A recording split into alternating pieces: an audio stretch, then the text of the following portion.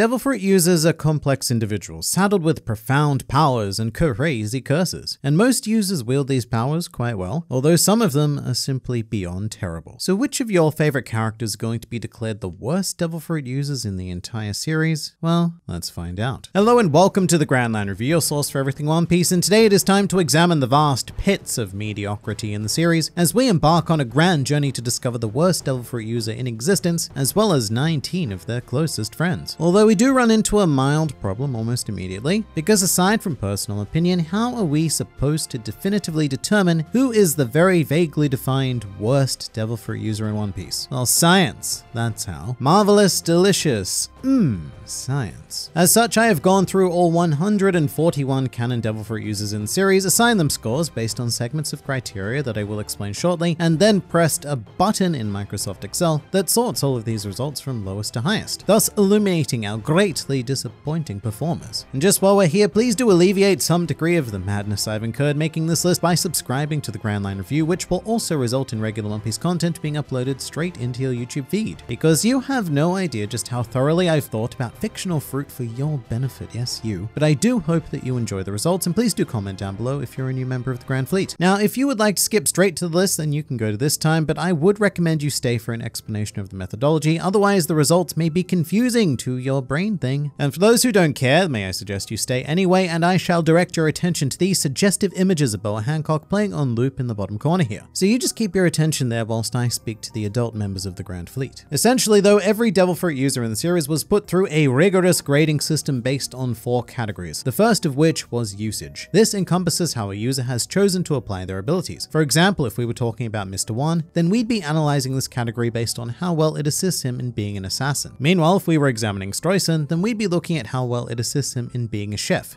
Easy. Next up, we have creativity, which investigates how well a user thinks outside the box with their powers. Meanwhile, we also have intelligence, which aims to discover how well an individual implements their fruit in any given situation. What's the difference between these two categories, you ask? Well, Foxy is a very creative Devil Fruit user. However, that creativity is absolutely wasted because he lacks the intelligence to implement it effectively. Meanwhile, someone like NL is actually surprisingly intelligent, but not particularly creative, and relies heavily on the very basics of his power. The gap between creativity and intelligence is vast. And finally, we have mastery, and this is probably not going to be a phenomenally performing category for this particular video, but it aims to discern how well a user has exhausted and reached the true potential of their fruit. For example, an awakened Devil Fruit user would automatically receive a perfect score in mastery, but we won't be seeing very high scores for this area in this video. Oh my no. But each of these categories were assigned a score out of 10, which were then added together to make a score out of 40, and then via very basic mathematics, it was magically transformed into a total out of 100 in order to give us a better perception of fruit rankage. Because saying that a user scored 45 out of 100 is much more straightforward than saying they received 18 out of 40. Oh, and there were some exceptions that needed to be made here as well. Firstly, artificial Devil Fruit users were not considered, otherwise this list would just be full of 20 Smile users. Secondly, I did also make the decision to omit all of the Object Fruit users like Lasso, Funkfried, and Bumbuku. I just don't think it would have been quite fair to examine them as fruit users because they are quite literally objects, and thus should not be held to the same standards as conscious beings. But with all of that out of the way, let's commence our very disappointing journey with number 20, Bluno. This cowman has always kind of frustrated me a bit because his ability, the Doa Doa no Mi, is quite frankly phenomenal, and it is in entirely the wrong hands. As a Cypherpol agent, yes, it's very useful for covert ops and stuff, but it doesn't mix very well with Bluno's style of combat, which is probably best described as a brawling bull, and as such, this fruit is almost entirely misused by him. Meanwhile, he is barely above average in creativity as well as intelligence, but there is absurd levels of room for improvement with both of them. And as for mastery, well, there's very little of that to speak of, because Bluno has yet to really begin pushing the limits of what the Doa Doa no Mi can do, because he is a silly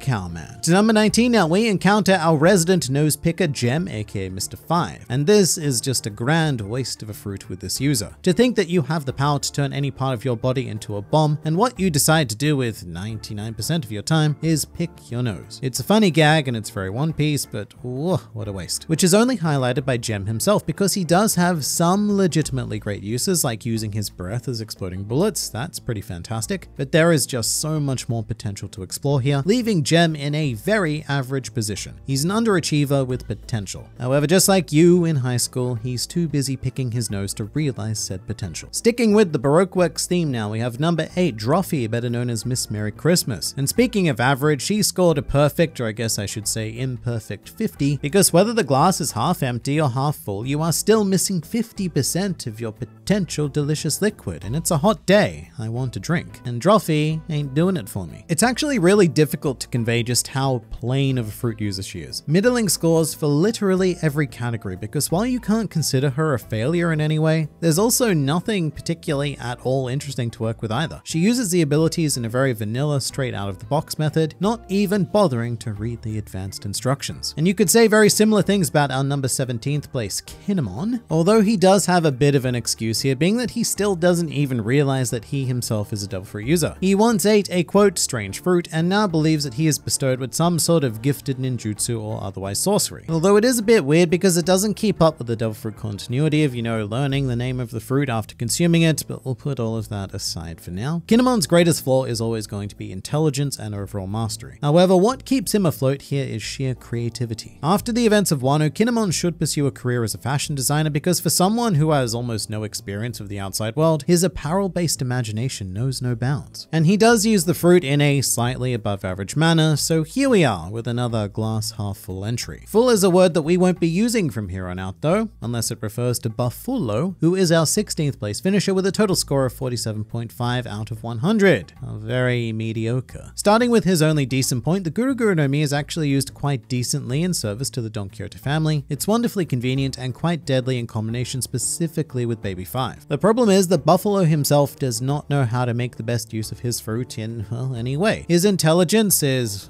look, it's Buffalo. His creativity seems to lessen with every subsequent appearance, and his mastery is, I can't see it, I can't touch it because it's not there. Buffalo is an effective fruit user under one circumstance and one circumstance alone, which is when he is told to do something by someone much more smarter than he. And with that in mind, he actually still ranks kind of shockingly highly. I mean, 16th place.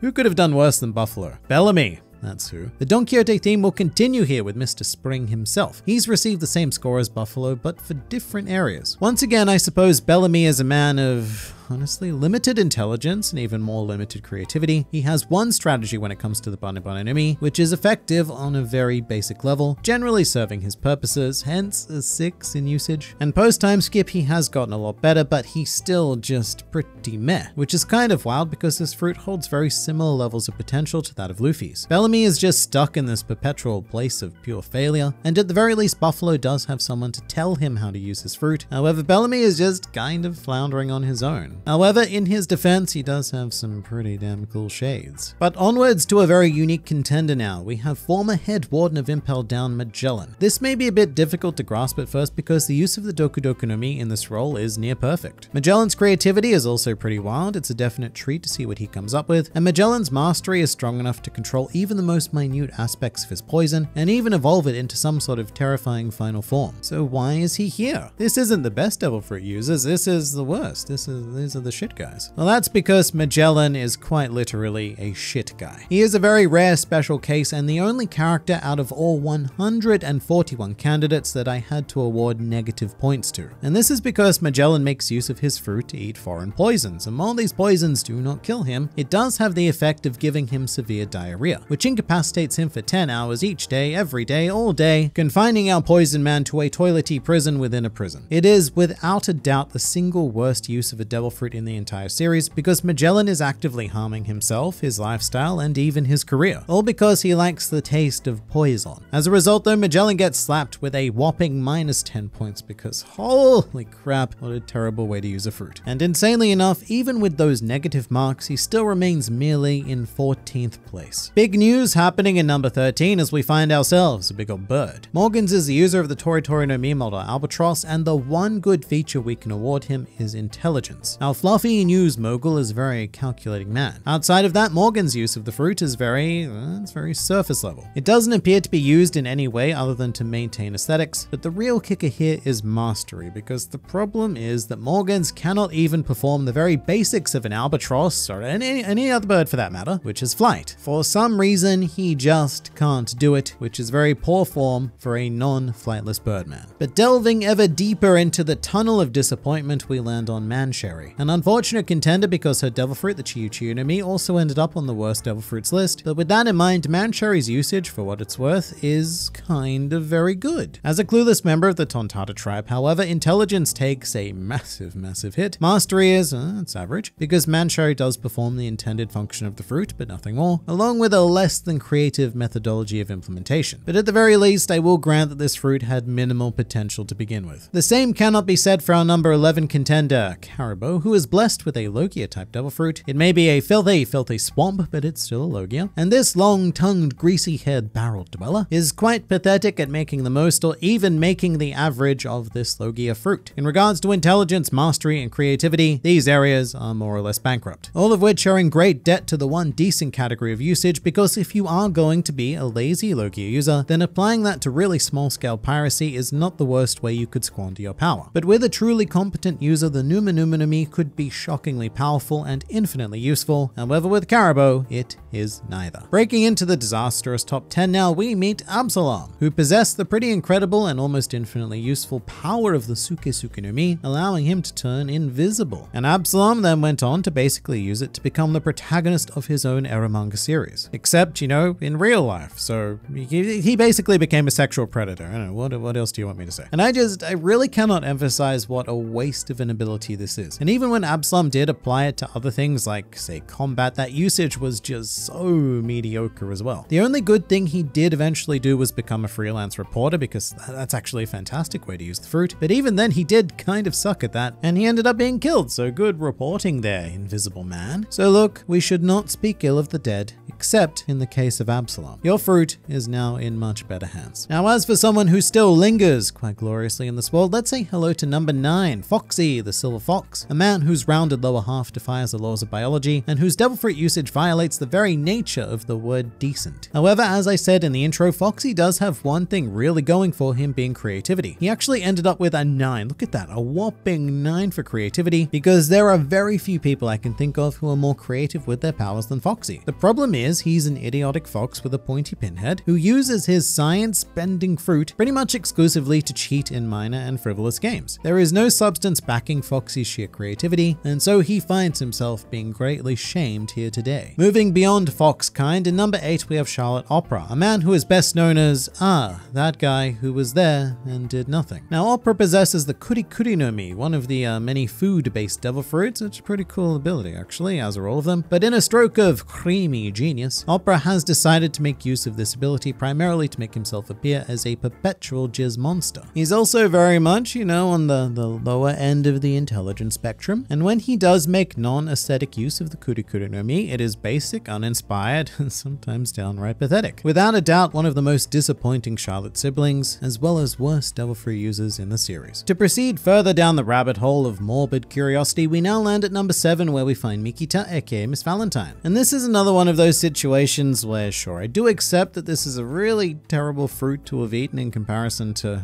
almost any other one. There isn't a great deal of innate potential with the Kilo Kilo no Mi, but even then, Mikita doesn't quite receive a pass mark. In fact, the only reason why she gets any points in creativity at all is due to a choice to have a stylish umbrella accessory, but what else is there for her? I mean, she goes up, she goes down, and sometimes she sits on people. So look, she'd probably make a fantastic dominatrix, but less so a great devil fruit user. And achieving a very strikingly exactly similar score, we now have Alvida, user of the Sube Sube no Mi, which certainly does make her the slipperiest, but not the smartest or the most creative or anything really. Anything but slippery. Which is pretty wild because in theory, Alvida's devil fruit makes her quite literally invincible, because anything and everything will just slip right off. Swords, bullets, fists, there is nothing in this world capable of harming Alvida that does not involve either Haki or Sea Stone. Meaning that her grand failures in the series are strictly her own, and the elected usage of the Sube Sube no Mi are far below par in every area imaginable. And I have imagined like 4 of those areas. Although even Alvida gets some credit when compared to Vanderdecken the Ninth. Our 5th place finisher has applied his bizarre Mata no Mi powers for one grand purpose, which is effectively to touch underage mermaid titties. And also, I guess, to destroy all of Fishman Island that one time, which is why he gets a 6 in usage, because there's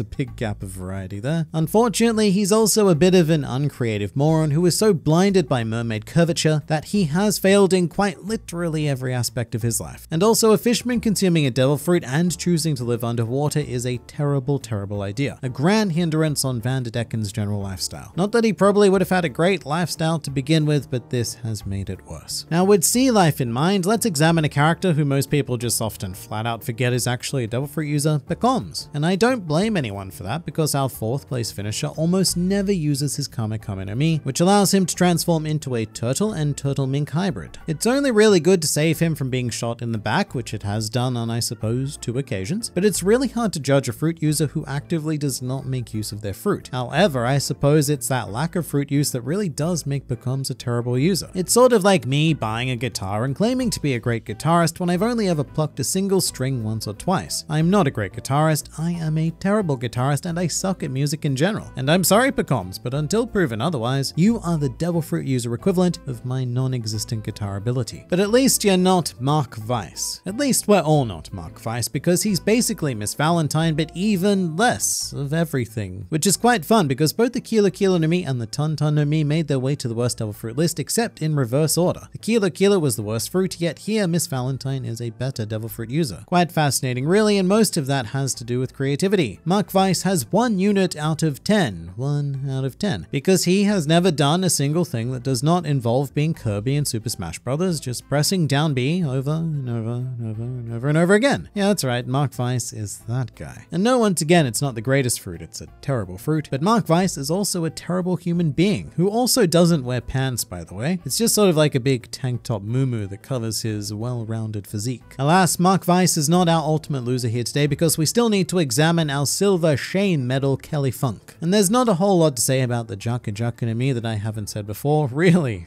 oh my god, what a bad fruit. And Kelly Funk does use it reasonably, I suppose, considering having a trusted jacket partner in his brother Bobby. And I will admit, it's hard to rank this one. It's a really difficult fruit to deal with, because I see no creativity, little intelligence, and about the same level of mastery that a 5-year-old child needs to just dress themselves. It's a bad situation, but I refuse to believe that we've seen the full potential of the Jaka no Mi under the direction of Mr. Kelly Funk. It has to be able to do better, it just has to. But now it is time to unveil our #1 worst devil fruit user in the series. Who will it be? Most of the really horrible ones have already been shown, however there is one key presence currently missing, and that is Orochi. If you've ever asked yourself the question of how one can screw up being a mythical Zoan fruit user, the answer to that question is Orochi. He is blessed with a fruit of untold power, one of the rarest subclasses in this entire world, and he does almost quite literally nothing with it. This is such an egregious offense that I wrote to Oxford, Cambridge, Merriam-Webster, and even the Urban Dictionary, and put forward the suggestion that we officially retire the English word waste and replace it with Orochi, with the example definition being, what an Orochi of a fruit. I have never seen a more thoroughly Orochi devil fruit, all in the hands of that complete Orochi. And that is the story of how Orochi became the worst devil fruit user in One Piece. But if you'd like to see some higher class characters, then I recommend you check out my video of the top 20 best devil fruit users in the series, also very fun. Otherwise, please do leave your thoughts in the comments below, or even join the discussion on my Discord server. But for now, this has been the Grand Line Review, and I'll see you next time.